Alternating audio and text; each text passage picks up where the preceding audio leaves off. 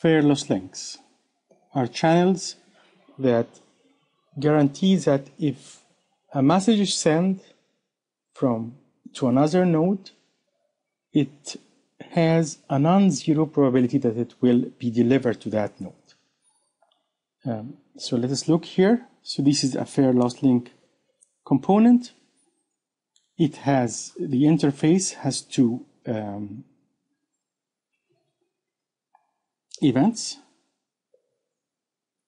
A send, a request event, which you allow to send a message M to process BJ. And the fair-loss link has also a response or indication event, which is to deliver the message from PI to the process that is receiving the message. So here is the module specification of a fair-loss link.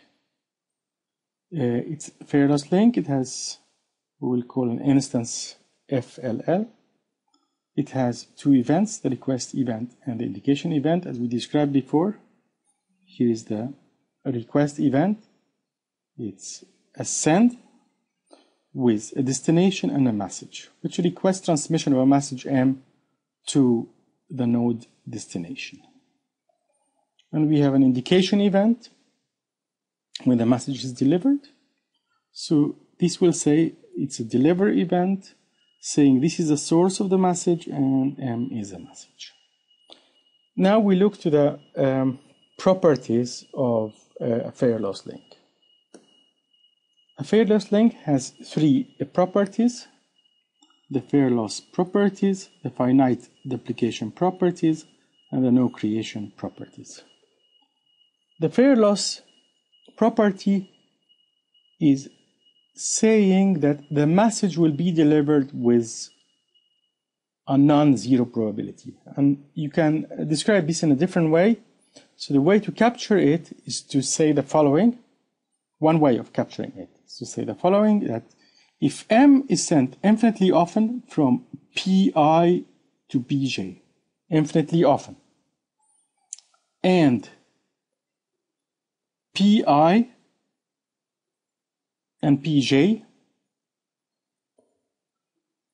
neither crash, then M is delivered infinitely often by BJ.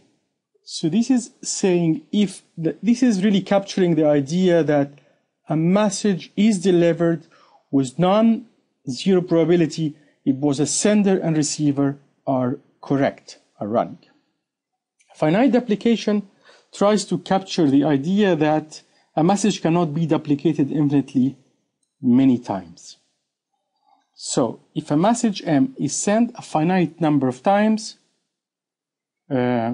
by PI to PJ, then it will be delivered at most a finite number of times by BJ, which is the destination. No creation is a property that saying that the network cannot create messages. So no message is delivered until there was a send event.